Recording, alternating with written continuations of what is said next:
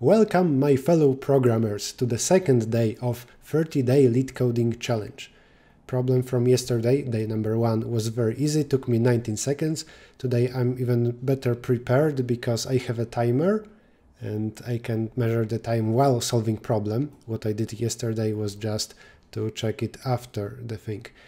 Today it is happy number. I already know from the forum that it's also easy.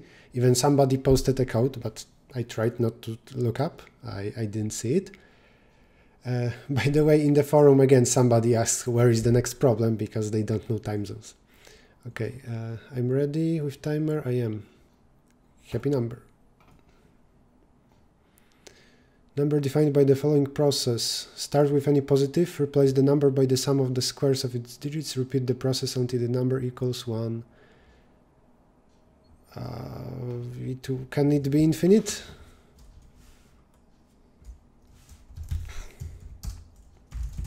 A function to transform a number as they asked. Well, n is not negative, not 0.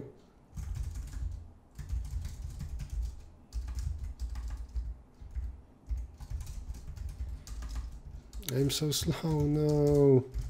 Digit is n modulo 10, n divided by digits, sum plus equal digit square. Return sum. Well, n is not 1, n is f of n. If n is 1, then return true, otherwise what? I can just make, well, let's make a lot of repetitions. Or while not repeated. Let's make it unordered. Visited. This will contain numbers that are already there, while true. N is f of n, doesn't matter what was the first value. If visited already counts n, if it was visited. Return false. Visited, insert n. If n is 1, return true. And I can never get over there. Run code. 2 minutes! Can you imagine solving a problem for 2 minutes? I believe that this problem is stupid because it requires assuming that this process will end quickly. But let's analyze that maybe. Accepted. What we are given is int. Stop. 2 minutes 10 seconds, something like that. But let's go with 2:14. I should make some sad face for a thumbnail. Let's try a proof of correctness. Why is it fast? My complexity is O of the number of repetitions of the process times here the time to get the digits. This function, its complexity is log of n. Log of current n. But there should be some claim that the sum of squares is small enough. Int has at most 10 digits. Each of them will be at most 9. So after one repetition, the number will be at most this. 8, 10. It should be even smaller than that. I claim that after first repetition and every other repetition, if you had an int, after one repetition it will be very small, up to 8, 10. And if you move between numbers of size up to 810, then you will make at most 800 repetitions. So I claim that it should pass even now, even if I say for int repeat is 0, repeat is up to 820, plus repeat. And here if I get over there, I say assert false.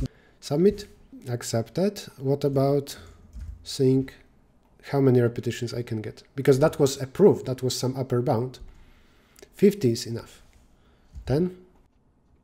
If we have a big number, it will get to a smaller one very quickly. Assertion failed. 20. Sounds reasonable. I don't think that this is like logarithm of n or anything like that. It will be much harder to prove. A formal proof would be now this, of what exactly this number can be, how many repetitions at most we can make. I know that after first repetition it will be at most 810, I could iterate over all numbers up to that value, and for each of them run this program. Let's copy all of that and use it. Why not? You are not in a class, so you don't need to be public. Best is 0 for every n from 2 to 8, 10. Best is max of best and is happy. I want is happy to return the number of turns.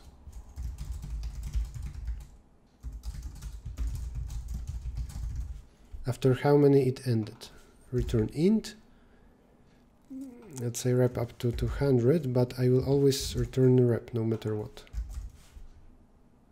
Yeah, and 200 should be impossible. Assert false.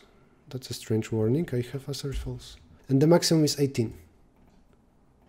Starting from number 8, 10 or smaller, we can get at most 18 repetitions, plus 1 repetition to get from something big to 810. So I claim that you need 19 repetitions of applying the process. Problem was quite easy, but I hope I provided you some interesting insight into what is really behind the scenes and why this solution works. And this also means that instead of my set, I could just repeat something 20 times and check if at the end I got 1. I checked if I'm getting into a cycle, like from some number I will get to smaller one, or from smaller one I will get to the bigger one again, and so on forever. I wanted to be smarter about it and to detect the cycle, and without knowing how many repetitions I need, to write some everything proof solution. That was a mistake. Because of that I spent 2 minutes instead of 1. Grokking the behavioral interview on educative.io, which is a free course. Because of the all ongoing quarantine, the company decided to publish this course for free.